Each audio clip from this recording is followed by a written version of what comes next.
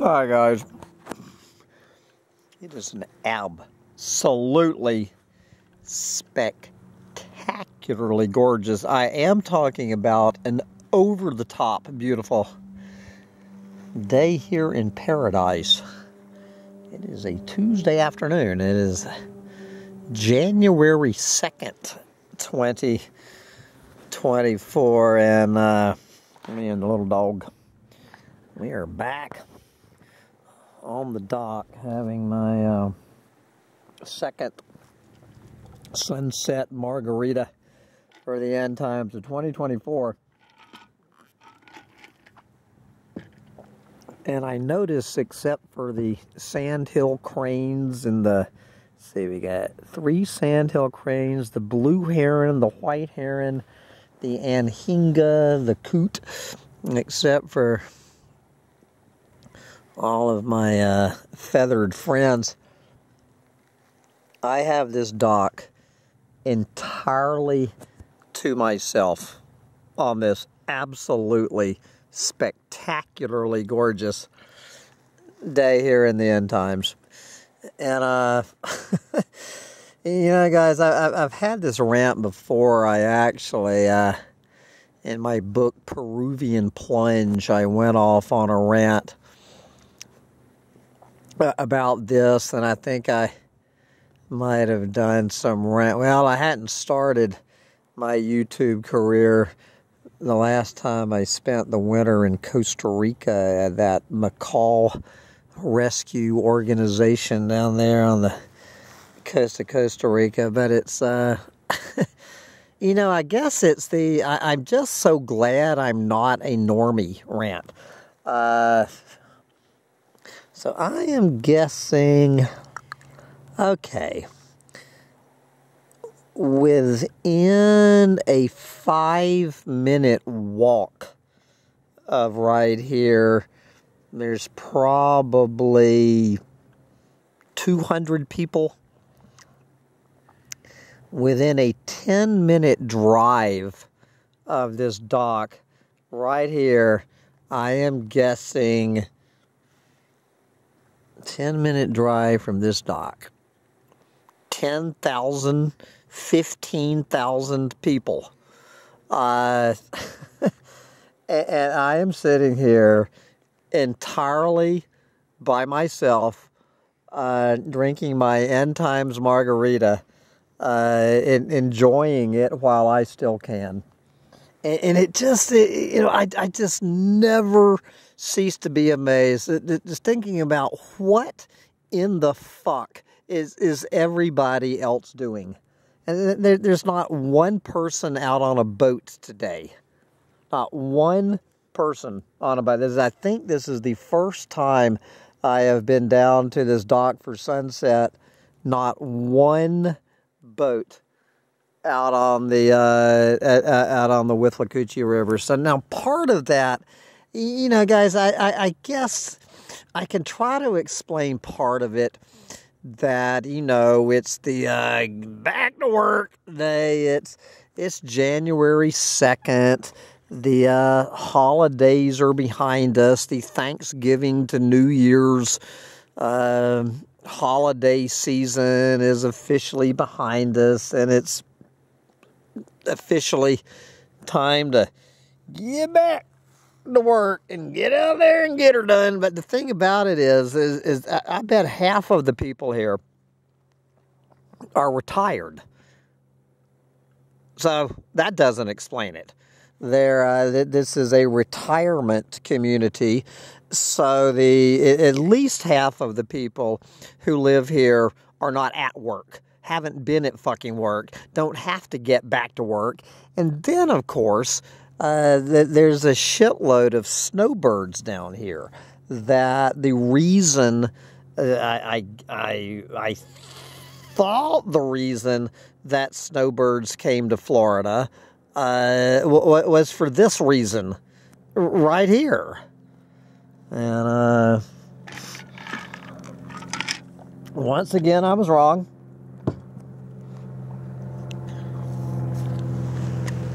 I do see a person enjoying his little small plane riding around in a little plane. Maybe he's getting out there and enjoying it while he still can. Who knows? But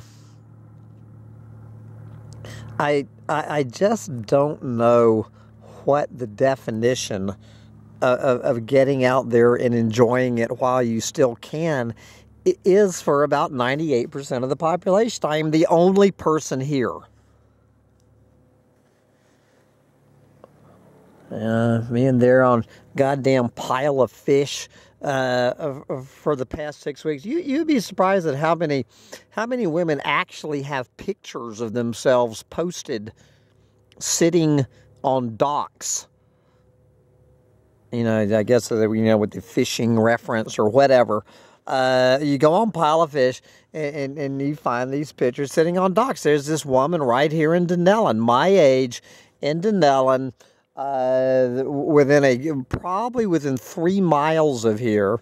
There is a snowbird my age sitting on a dock watching this sunset right now. She's doing the exact same thing I'm doing. She's on Pile of Fish looking for a 64-year-old snowbird who likes to hang out and watch the sunset on a dock.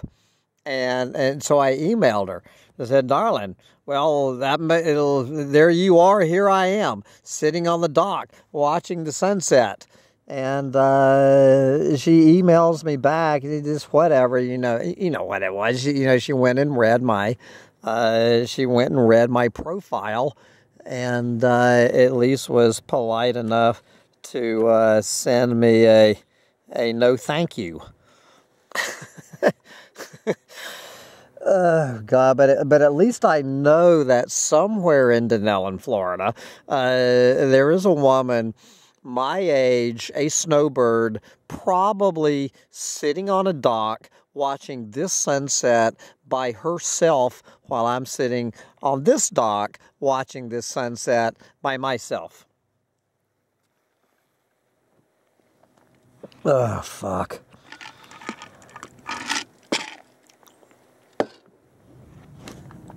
And this shit, you know, it's been going on just my whole life. I've been just, you know, just wondering what in the fuck makes normies tick. You know, you can kind of blame it, I guess, on the internet. But even before the days of the internet, it was the same damn thing. It would have been exactly the same thing. You know, the last time that I spent the winter in Costa Rica, that was the winter of 2009. Well, the end of 2000. Was it? Yeah. It was January and February and March of 2009. Living down there in the very, very southwest corner on the beach in Costa Rica, where we had these absolutely outrageous sunsets over the beach. So I would spend my days up on top of the mountain. I was trying to. That's a whole nother story about working with those scarlet macaws, trying to get a population of scarlet macaws, you know, reintroduced back into the jungle. That's another rant for another day.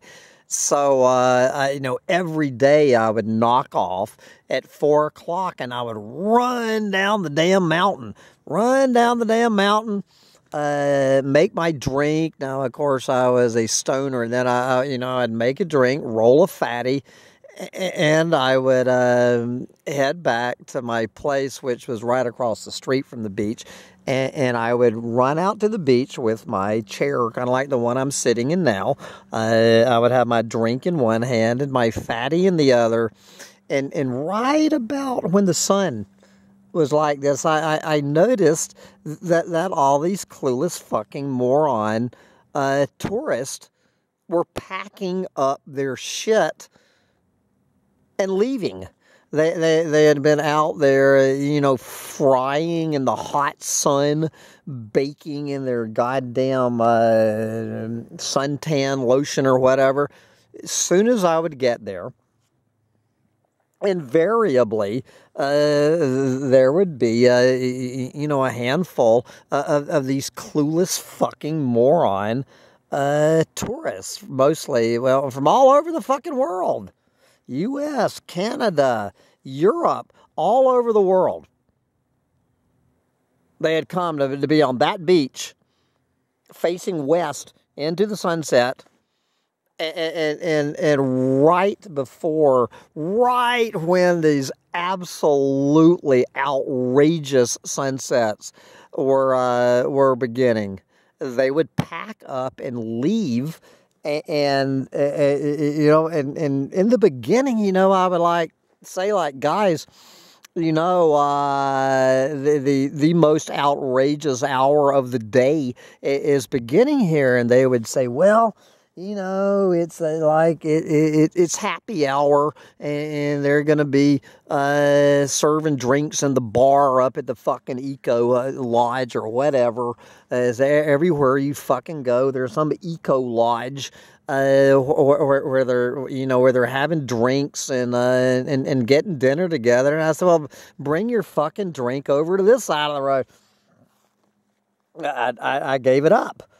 Trying to convince these clueless fucking morons, and so then, I go. I left from there, and I went down to Peru, where I ended up in that Eco Lodge there. The same thing.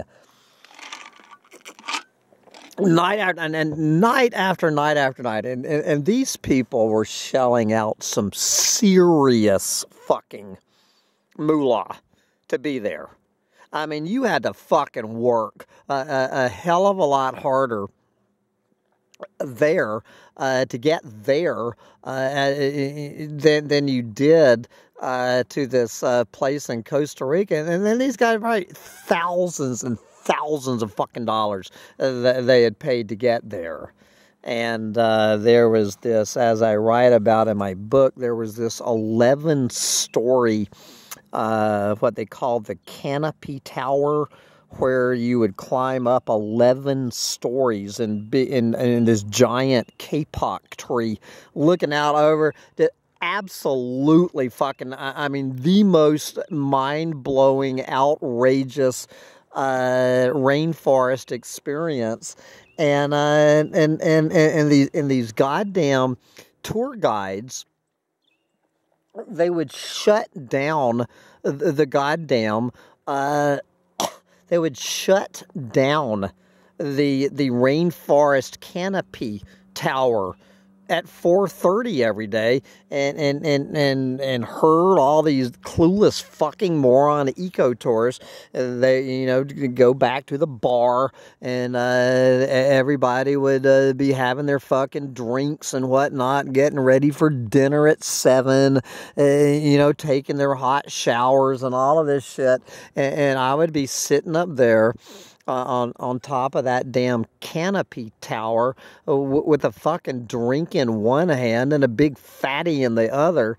As pretty as this sunset is, I mean, the sunsets here are a fucking walk in the park. They're a goddamn graffiti smear on a boxcar. Compared to what I enjoyed there. I was there about 3 weeks with these absolutely mind-blowing.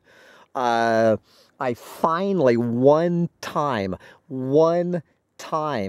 managed to convince this girl who actually took the pictures for the book of me up there on that canopy tower. She was working there like I was. She was a resident macaw biologist. She'd been living there like 3 fucking months. Never been to that goddamn canopy tower. At sunset, the sun would be going down on one side. The full moon would be rising over the canopy of the rainforest. And good fucking God, and she had never done it. And it's like I had to drag her kicking and screaming. She was from Canada. This biologist from Canada living in the fucking Amazon rainforest where there was a goddamn 11-story canopy tower. Never thought of going up there for the sunset and the moonrise. And then I go from Peru, and then I end up in St. Croix. 2 damn winters I spent in St. Croix, on where I got the little dog 8 years ago. 2 winters I spent in St. Croix. So the first thing is, they have these goddamn cruise ships from hell full of these clueless fucking morons that would arrive in the middle of the night, and these clueless fucking morons would pour off the cruise ship every morning at 8 o'clock, spend 8 hours on the island in their little fucking 4-wheel tours or whatever. And then the boat would leave at 4 o'clock every afternoon. So I would be up on top of the mountain, 2.5 miles from the dock, and they would blow their goddamn horn, giving these clueless fucking morons their 10-minute warning, and that would be my signal to come down to the mountain, come off the mountain down to the beach. Once these goddamn clueless fucking morons were on their big-ass cruise ship getting the fuck out of there. And so then I would go to the bar every night to what was that called? Rhythms. So I would go to Rhythms Bar right on the fucking beach, get my rum and pineapple, and take my seat at one of the tables there at the bar. I would usually, or out on the beach, and looking out at the sunset, to these outrageous sunsets, and you wouldn't believe how many fucking times I would be sitting at the Sunset Bar at Rhythm's Sunset Grill or whatever the fuck it was, and how many people that had traveled from God knows where, spent God knows how much money, would be across the table facing me, looking due east with this outrageous sunset at their back. And they would just be looking, into the bar, and just blabbing away, and we'd be talking about whatever, and these were the people who were actually staying there, staying on the island for a few nights, and they would be talking about what the fuck is there to do on St. Croix, and I would say, like, darling, or dude, I'm doing it right now, what there is to do on this island. Like, what are you talking about? I said, I walk a 5-mile round trip every day for these outrageous sunset going on behind your head. I said, maybe you want to turn around and enjoy this sunset. So what they would do, they would get this kind of confused look on their face. This happened 100 fucking times. These clueless morons, they would turn around, they would, these swivel chairs, they would turn around in their swivel chairs, and they would look at the sunset. Like, wow, that's pretty fucking cool. And you know what they would do? They would grab their fucking phones. They would grab their goddamn phones, and they would snap 2 or 3 pictures of this gorgeous sunset. They would look at this sunset. It would be about, call it 30 to 40 minutes for the sunset to unfold from beginning to end. And they would look at the sunset for about 30 to 40 seconds. They would snap their fucking pictures on that motherfucking smartphone. They'd turn right around and just start blabbing about shit. Talking to me about what the fuck there is to do on St. Croix. Oh, God. And so here I am. I'm 64 years old. I'm a snowbird down here in Florida, sitting here by myself, wondering, where the fuck is everybody? I come down to the dock for my social intercourse. This is where I come down, to talk to my neighbors, all of my Trump-tard neighbors and whatnot.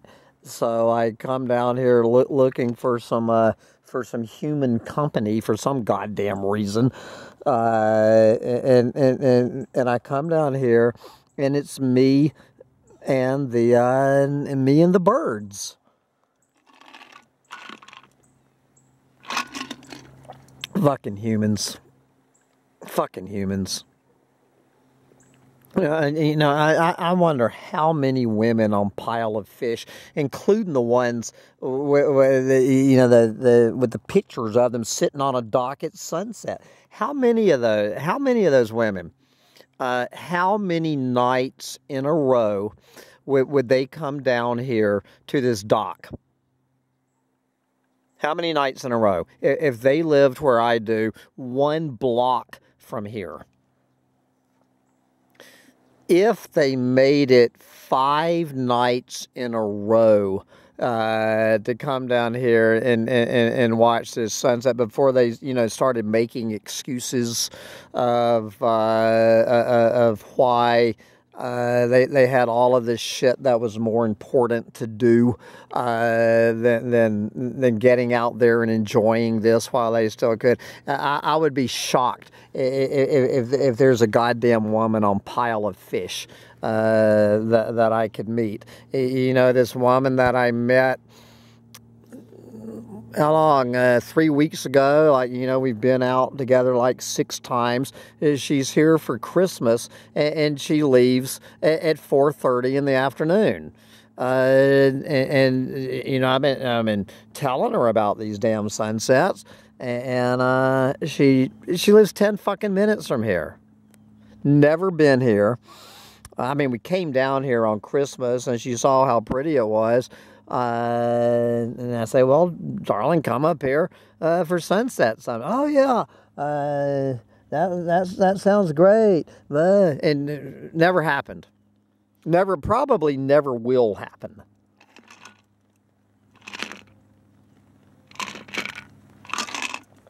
And I will save the rant about the woman I love. The woman I love. Okay, make this quick.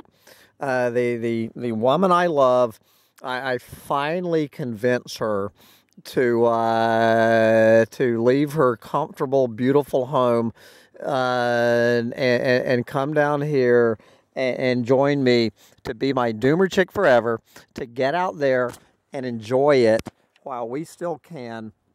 How many nights with Dulcinea? How many nights, darling, if you actually decided to be my Doomer chick forever and come down here and be a snowbird with me, how many nights would you come down here to this dock for this sunset versus how many nights you would find an excuse to be sitting up there in that damn trailer a block from here? Oh, God. I just don't get humans. And this includes doomers. I don't think there's many doomers who would come down here 5 nights in a row before they would be sitting in the fucking trail or doom scrolling or whatever people decide to do with their lives. I just don't get it. It's a fucking mystery to me. But anyway, I hear the great horned owl beginning to hoot.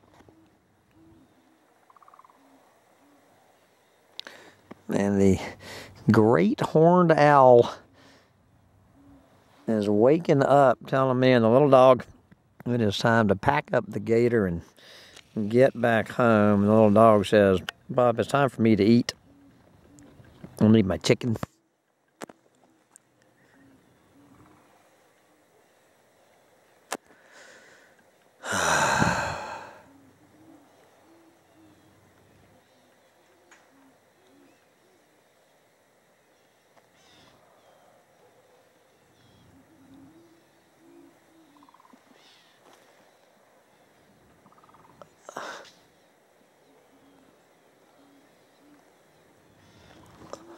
I think I see that big old gator. He was out here yesterday.